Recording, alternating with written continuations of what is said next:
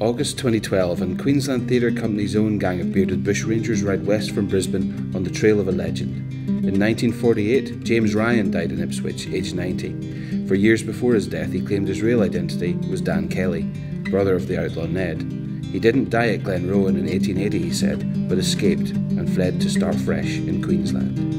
Yeah, Matt's big on the idea of fact, theory and myth, the three different levels of the Kelly story, and how they've all become this one beast. And you know, what makes up your reality, what make, you know, the rumours that you grow up with, the local legend and the folklore. But nobody would know the name of one single cop that they shot in that Glenrowan shootout. Yeah, or, you know, exactly. The good guys are forgotten, whereas these guys are held up as heroes.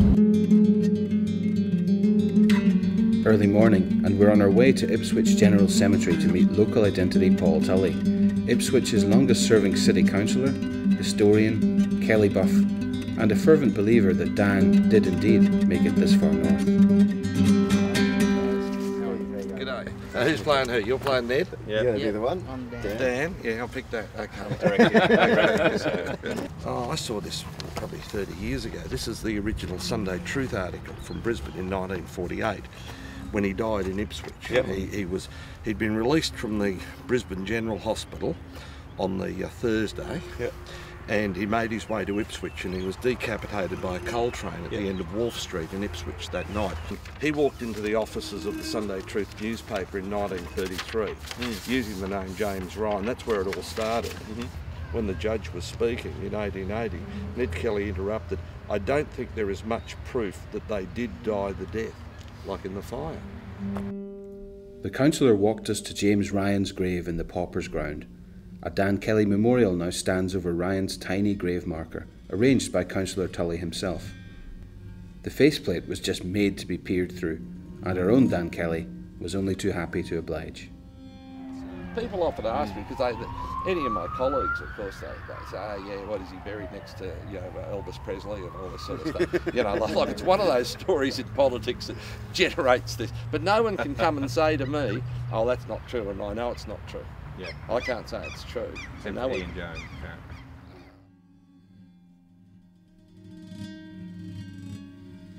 Did we really think we might have just trampled the soil above the head of an infamous bushranger? We weren't entirely convinced, so Councillor Tully took us to see perhaps the one man who believes more strongly than even he does, his boss, Ipswich Mayor Paul Pisasale. Hey, absolutely, mate. If you're looking for some bush rangers, you come to the right spot. Maybe we'd stumbled upon an ancient Ipswich tradition, but the Mayor immediately extended the hand of friendship by gifting us each with a grip ball set. You know, the fuzzy balls with the Velcro paddles. He was equally free with his opinions on the Kelly gang. Todd's question cut right to the heart of the matter. Were they freedom fighters or bank robbers? Folk legends or murderers? How do you see Ned Kelly? Is he a hero or is he a villain? No, he's a hero, mate. He's bloody like a Robin Hood. Yeah. Yeah, he's bloody Jesus Christ. Don't make him out to be a bad guy. Yeah. No, not at all. He was the Australian Robin Hood. It's the Victorian police still feel it's like a fresh wound to them. You know? They still feel like it's a blight on their reputation because they didn't, you know, do it well, and it's a sore point. And they still refer to him as a cop killer. Yeah, that's it. End of story. That is their blanket line. He is not a hero. He's a cop killer. We all justify in our own mind why we do something that's against the law. No one likes to break the law, but people like to change the law. And when you can't change the law, you take other steps to try and convince people to change the law. Ned Kelly is the Australian Robin Hood. Dan Kelly is here. We're here to look after him. Our community will look after Dan's remains for the rest of his life. If Paul Pisasale had been mayor in 1880, Ipswich would have been a safe haven for bushrangers. Our point of view is about investigating an interesting story and about unpicking this kind of national hero in a way, but looking at the kind of humanity between them as well. Yeah. And it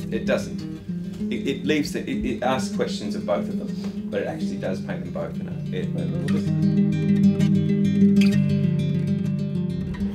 Everyone will have a right and a wrong way for Ned Kelly to be and for Dan to be. And they imagine them acting in a certain way, and whether that's influenced by, you know, the films or the books or whatever, or the heroes, the mythology of him. It'll be interesting to sort of, I'm sure there's going to be a lot of people who say, I just hated it because that's not how Ned would have been. And it's like, how do you know? How would you know?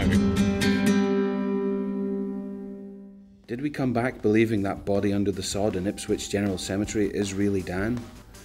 Well, no. We're far too cynical for that, but we did learn two things. One, gripball is actually pretty fun, and even more so when it's given to you free of charge by an elected official.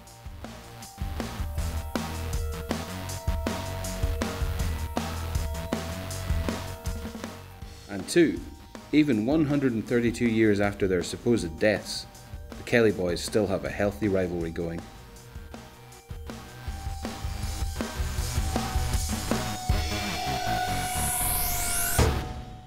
They're actually good, you can throw them and they actually stick.